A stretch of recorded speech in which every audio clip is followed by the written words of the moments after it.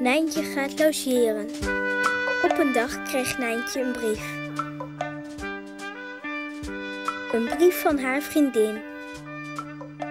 Kom je logeren, Nijntje? Schreef ze. Dan kunnen we fijn samen spelen.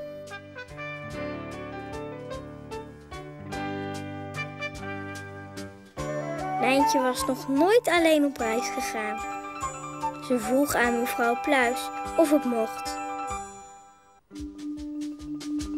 En het mocht. En mevrouw Pluis bracht haar naar de bus.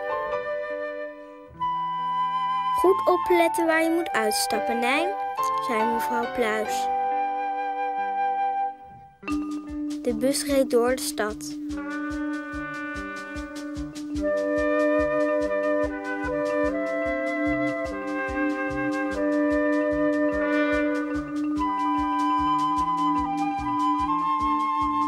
Nijntje zat voor het raam en kon alles goed zien. Oh, kijk! Bij de laatste halte stond haar vriendinnetje met haar moeder. Ha, Nijn, riepen ze. Wat leuk dat je er bent.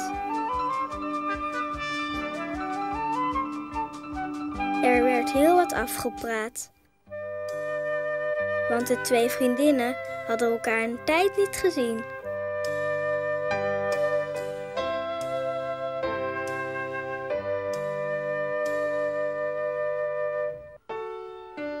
Toen gingen ze verstoppertje spelen. Leuk was dat met al die bomen. Waar zou Nijntje zijn?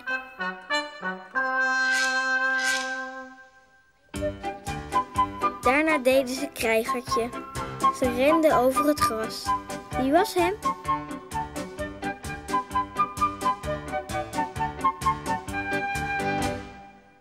Ze gingen ook rolschaatsen.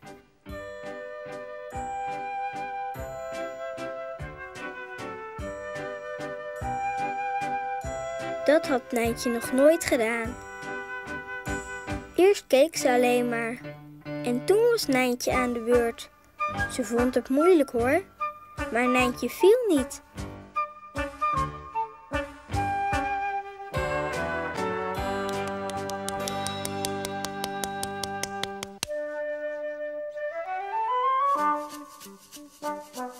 Smiddags speelden ze binnen. Met de schaar knipten ze maskers van papier.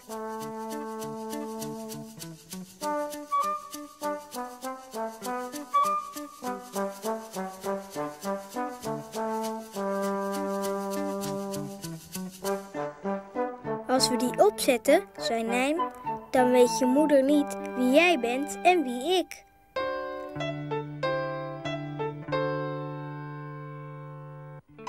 S'avonds gingen ze samen in bad. Dat was leuk. Ze waren heel vies geworden van al dat spelen. De druppels vlogen alle kanten op. Na het eten gingen ze naar bed. Het was laat geworden. Jammer nou, zei Nijntje. Morgen moet ik alweer naar huis. Toen sliepen ze in en Nijntje droomde van de volgende logeerpartij.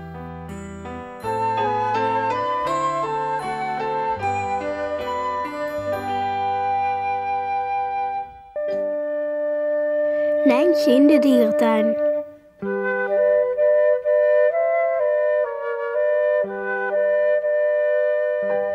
Op een dag zei vader Pluis: Nijntje, ik heb een leuk idee. Het is lekker weer. We gaan naar de dierentuin.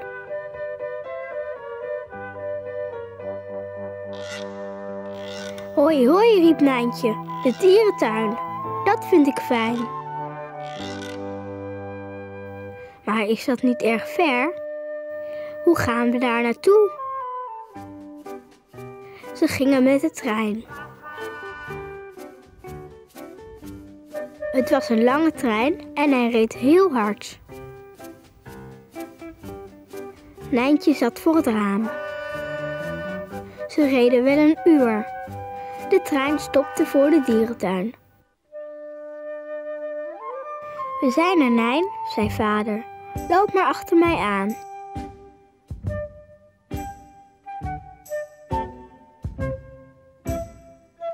Ze liepen door een lange laan waar papegaaien zaten. Ze riepen heel hard, ha, die Nijntje. Want papegaaien praten.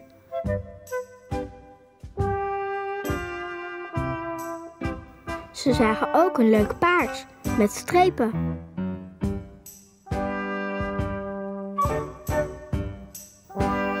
Dat is een zebra, zei vader.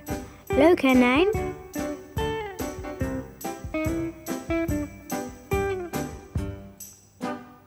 Oh kijk, een kangoeroe met een zak in haar buik. Daar zit haar baby in. Wat handig, dacht Nijntje. En een olifant. Een grote, dikke olifant. Zijn slurf was zo lang dat hij daarmee stukjes brood van de grond kon pakken.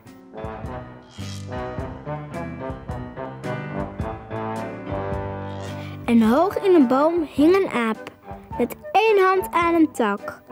Hij schommelde en hij schommelde en hij viel niet. Dat was knap.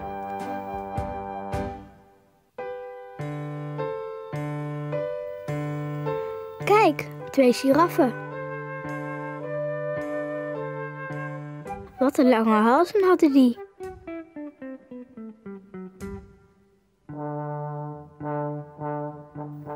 Wat zal het lang duren, dacht Nijn, voordat het eten in hun buik zit.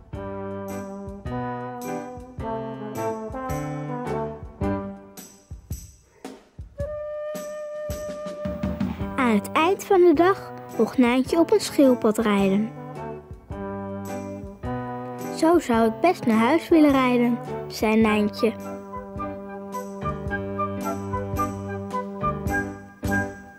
Maar vader Pluis zei, dat duurt veel en veel te lang, Nijn. We gaan maar weer gewoon met de trein. En in de trein viel Nijntje in slaap. Ze droomde van alle dieren en alle dingen die ze in de dierentuin gezien had. Droom maar lekker, Nijntje.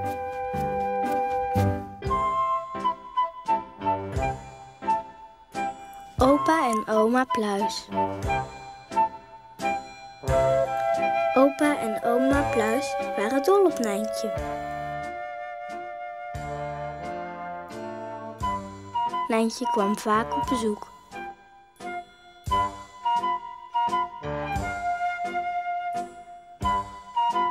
Dat vonden ze fijn.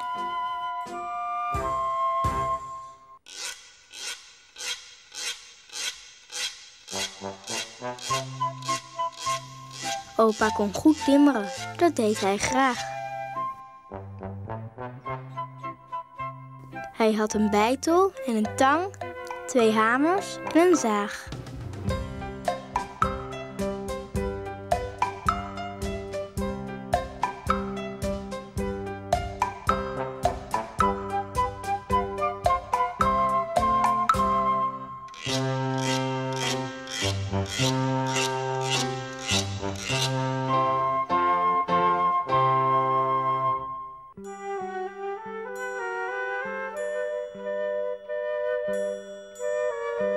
Op een dag, toen Nijntje weer bij opa en oma was, zei opa: ik heb wat voor je gemaakt, Nijn. Een step. Een step, riep Nijntje. Hoi, hoi, wat fijn. Dat was mijn grootste wens. En rood, dat is mijn lievelingskleur. Opa, hoe wist je dat?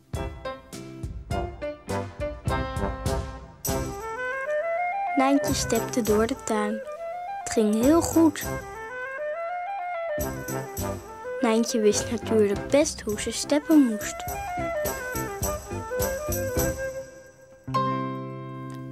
Na een poosje dacht Nijn: nu zet ik mijn step weg en ga ik naar oma toe.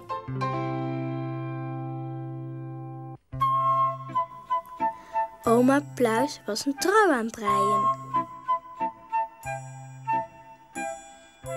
Nijntje keek heel goed. Ze wilde ook graag leren breien en oma liet haar zien hoe dat moest. En het eerste wat Nijntje zelf breide was een wollen sjaal voor oma. Lekker warm voor in de winter.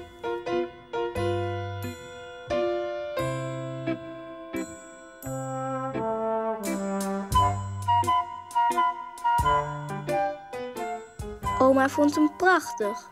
Ze was er heel blij mee. En ze vond de kleur zo mooi. Want rood was ook oma's lievelingskleur. Toen dronken ze een kopje thee. Met koekjes erbij. En Nijntje mocht er 2.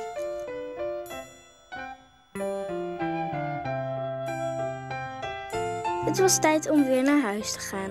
Wat jammer nou. Dag opa, dag oma. Ik zal voorzichtig doen hoor.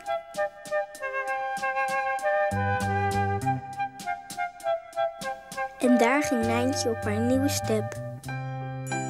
Opa en oma Pluis zwaaiden nog een hele tijd.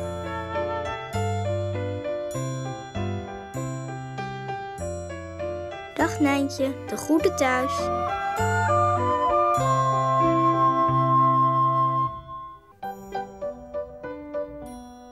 Boris Peer.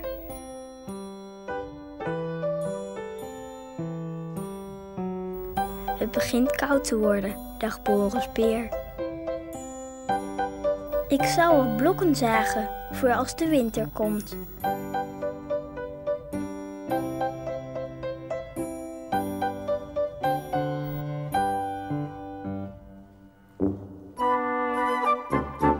In het bos ligt vast wel wat hout. En Boris ging op zoek. Het bos was niet ver. Hij keek goed in het rond tussen de bomen. Misschien lagen er wel takken op de grond of een boomstam.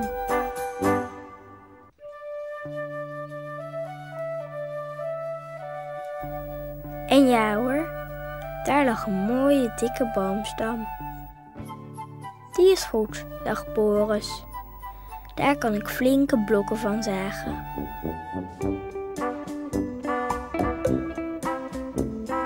En Boris sleepte de stam uit het bos. De stam was zwaar, maar Boris was sterk.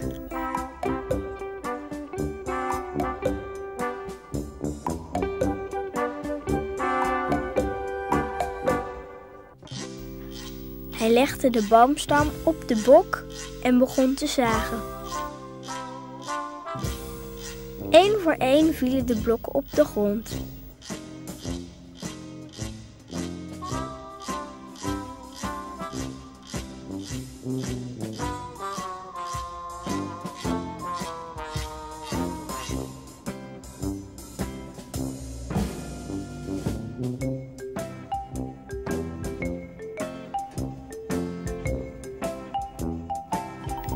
En Boris stapelde ze netjes op.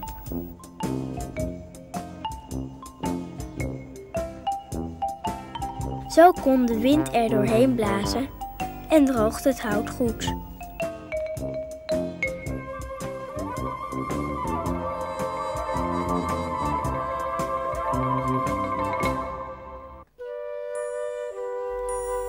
En toen ging Boris naar binnen. Zijn huis was ook van hout gemaakt. Oef, zei Boris. Dat was een heel werk. En hij ging zich lekker wassen met water en zeep. Hij had door het zagen honger gekregen. Hij maakte tomatensoep van de tomaten uit zijn eigen tuin.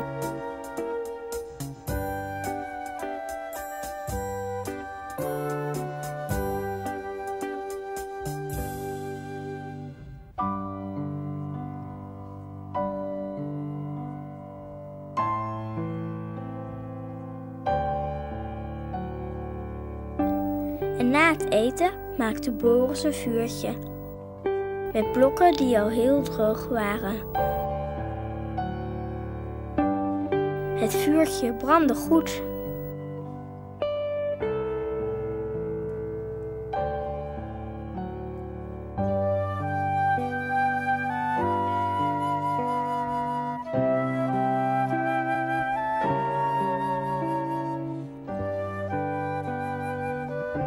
Gezellig was dat.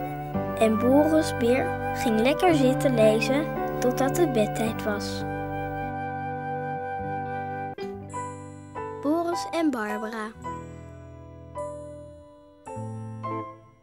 Boris Beer had een vriendin. Ze heette Barbara en ze had 7 sproeten. Tel maar na. 1, 2, 3, 4, 5, 6, 7. Die vlekjes heten sproeten. En Boris zei altijd: die sproeten staan je goed. Boris vond Barbara erg aardig. Hij wilde haar laten zien hoe goed hij klimmen kon.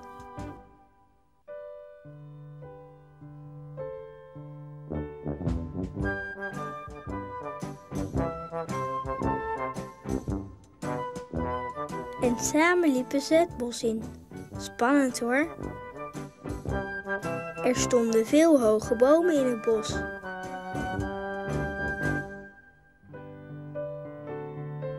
Nu moet je goed kijken, Barbara, zei Boris. En hij klom in een dikke boom.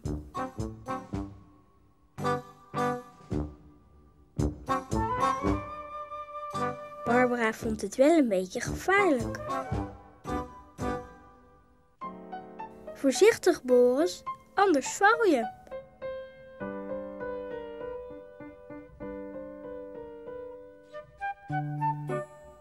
Ik niet, riep Boris. Kijk maar hoe goed ik het kan. Ik kan het ook met losse handen. En toen gebeurde het. Zijn voet gleed uit en Boris kwam hard op een tak terecht.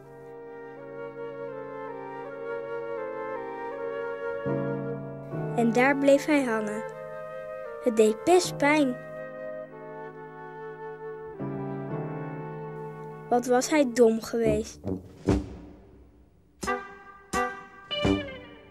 Heel voorzichtig liet hij zich weer zakken.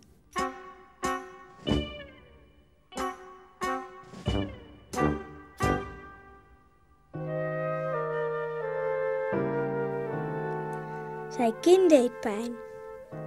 Het was een harde klap geweest. Ik weet wat, Boris, zei Barbara.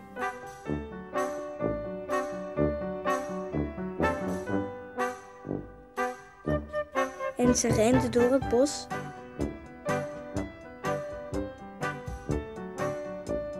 En kwam terug met een natte lap.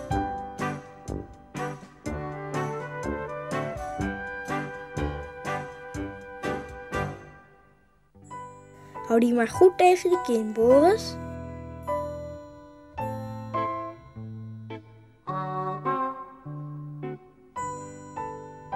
Wat een goed idee. De pijn werd al minder.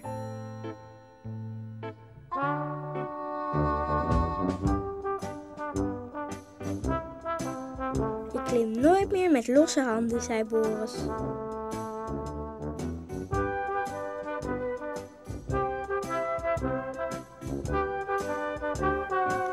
En dat vond Barbara verstandig van hem, hoor.